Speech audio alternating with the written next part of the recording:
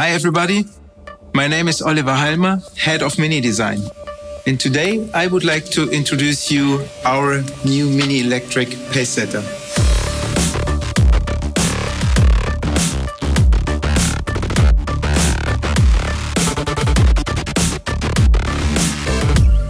And first of all, what you see in the front, it's a sportiness. And from a design perspective, it is the first time ever where we are combining the MINI Electric world with the MINI John Cooper Works world. And that's what you see in the front as a first glance.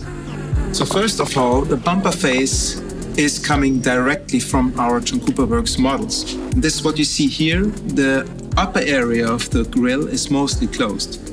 But the pace car needs more cooling, and for that reason, the lower part of the grille is mostly opened. What this car doesn't need anymore are the air intakes for additional coolings.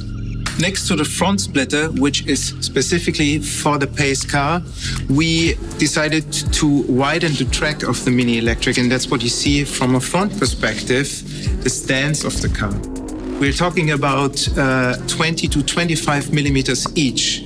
And this is the space we used to emphasize our wheel arches, and we call them spats.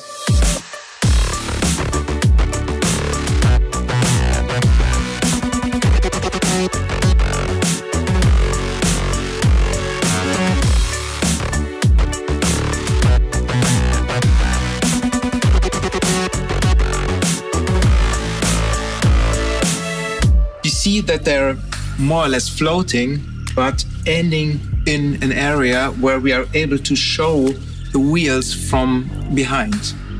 And this is a feature which we do in the front as well as in the rear.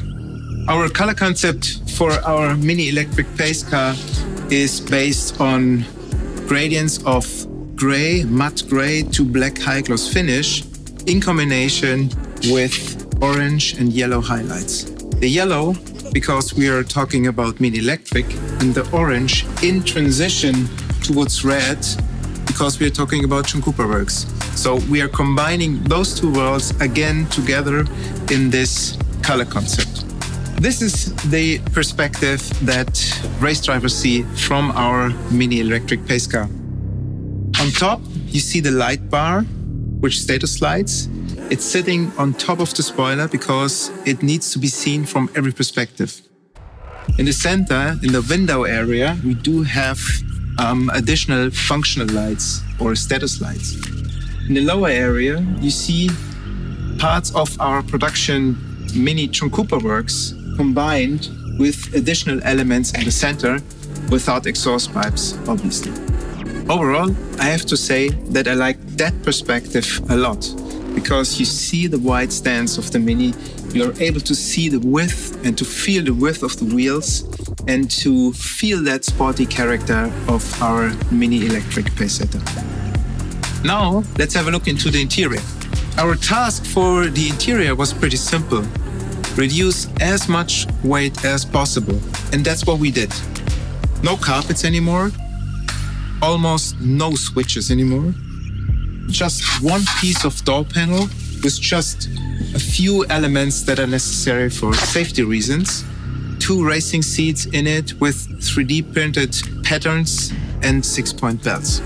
That was the design overview of our new MINI Electric Pacesetter. But now I'm really excited to see our baby on the racetrack. Thank you, bye-bye.